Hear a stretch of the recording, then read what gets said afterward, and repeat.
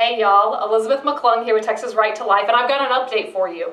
So many of you have stepped up to the plate to help us get as far as we have with passing pro-life bills, but we're not quite yet across the finish line, so we still need you to help fund our life-saving legislative efforts.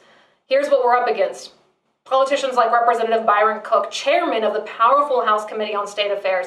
And Cook is notorious. He's got a history of thwarting substantial pro-life bills, and guess what? He just killed another one. He killed House Bill 14 that codified strong language in the state budget that keeps the state from sending taxpayer dollars to the abortion industry, and it would have applied that same rule to local governments. This bill was passed out of committee more than 2 weeks ago, yet the paperwork has been lost somewhere in the Capitol. I don't want my tax dollars benefiting those that murder innocent babies. You don't want your tax dollars benefiting those that murder innocent babies. Yet our opponents in the Capitol have killed this bill, and we are sure to expect more political games before the special session ends this Wednesday.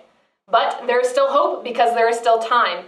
Will you pitch in right now? We need people from across Texas pitching in until Wednesday when the special session ends to help pass more life-saving bills.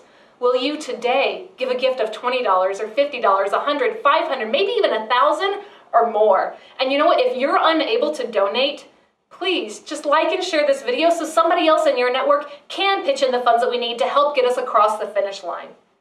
Thank you so much for helping us save lives and build a culture of life in Texas. God bless.